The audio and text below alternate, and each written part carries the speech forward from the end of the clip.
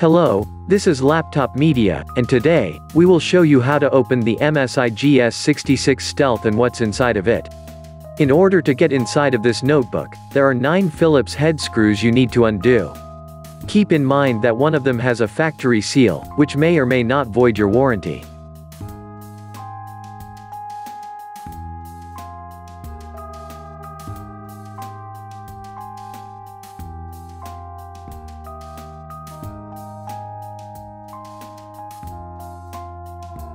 Please remember, it would be of great help to us if you just hit the like button and subscribe to our channel. That would motivate us to make even more and better videos for you. Here, we see a huge improvement over last year's GS65 Stealth. Finally, the motherboard is placed the right side up, so you can see the cooling and upgrade everything you need without the need of removing the entire board. Here, the cooling solution consists of 7 heat pipes. 3 of them are cooling only the processor, and 3 are cooling the GPU. One of the latter is pretty thick and connects to 2 heat sinks. By the way, the amount of heat sinks here is 4, the fans are 3, and as you can see, the VRMs and the graphics memory are also cooled by some metal brackets and a heat pipe. In terms of upgradability, there are 2 RAM SODIMM slots, supporting up to 64 GB of DDR4 memory. And for storage, you get 2 M.2 PCIe X4 slots with RAID support, and one of them can fit M.2 SATA drives as well. Thankfully, the battery here is huge. Actually, it is the maximum allowed on airplanes, 99.9 watt-hours.